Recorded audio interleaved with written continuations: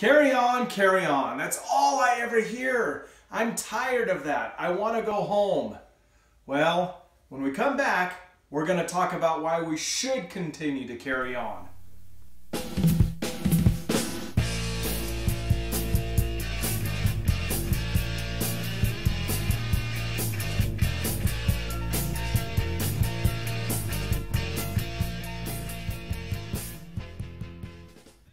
Okay, so another song from Servant's Heart called Carry On. I love that group. Okay, so we gotta print a retraction. I said in the last video from the Save video that Jeff and Robbie Eklund was in the band Nehemiah Band, and they actually weren't. I found out that today. So, retract. Okay, so aside from that, that's the song you were hearing in front of the in between the intro and this was a song called Carry On, and it's a really exciting song. It talks about David in the lion's den and things like that. So if you don't have a copy of yours, you need to get it, and just email us at morris.pec@gmail.com and we will make sure that Jeff and Robbie get the message that you want a copy of that. It's good stuff. Okay, so now we're going to talk about why we should carry on. All right, and in 2 Chronicles, this is one of my favorite verses. 2 Chronicles 15:7, it says, "But you, be strong and do not let your hands be weak, for your work shall be rewarded." We're going to get rewarded if we just keep pressing on. What else do we have to do? Are we just going to give up? Okay, of course we're not going to give up. And the thing is because God's got to work for all of us. And if we just give up and go on our way, you know, we're going to be like missing out on so much. All right? Jeremiah 29:11. Everybody knows this verse pretty much. If you've been in the Word for at least a year, this is a scripture that you've run across. And if you're doing the Shiloh Bible Institute studies, you're definitely going to run across it, because it's one of the basic verses that we all learn in Shiloh Bible. And it goes, "For I know the plans I have for you, says the Lord. They are plans for good and not for disaster, to give you a future and a hope." And that's in the New Living Translation. Now the King James Version says, "For I know the thoughts that I think toward you, saith the Lord. Thoughts of peace and not evil, to give you an expected end." Okay, so God has got a plan for you, and if you just give up, then his plan can't be fulfilled. Because the thing is, you may say, you know, I'm going to skip that this time. God will find somebody else. The thing is, he had it planned for you. There's a purpose why he had it for you. Not for anybody else, but for you. So don't give up. Continue to carry on in your ministry or whatever you're doing.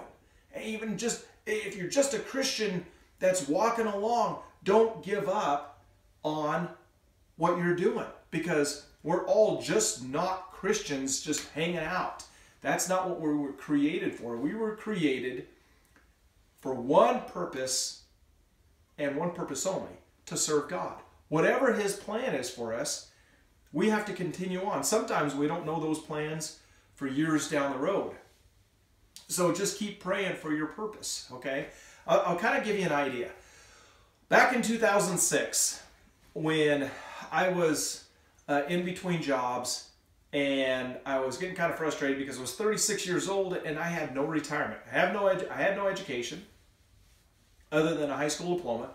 I had 11 years of military service. I'd given that up years before.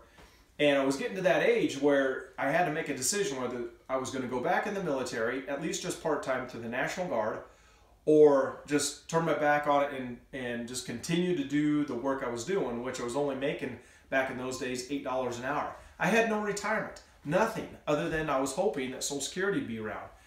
But I saw what my parents were living on as far as Social Security, and that was going to work for me. So I contacted a recruiter in the National Guard, and I thought, well, if I can at least just finish out the last 9 years, 1 week in a month, 2 weeks in the summer, then at some point I would have at the end, at least at the age of 60, I would have a retirement. And the big thing was the medical. Because if you know anybody that's over the age of 60, it's very expensive. And so I was looking for a medical retirement along with some kind of a monetary retirement. Well, I got back in the National Guard, and about a month later I got offered a full-time job.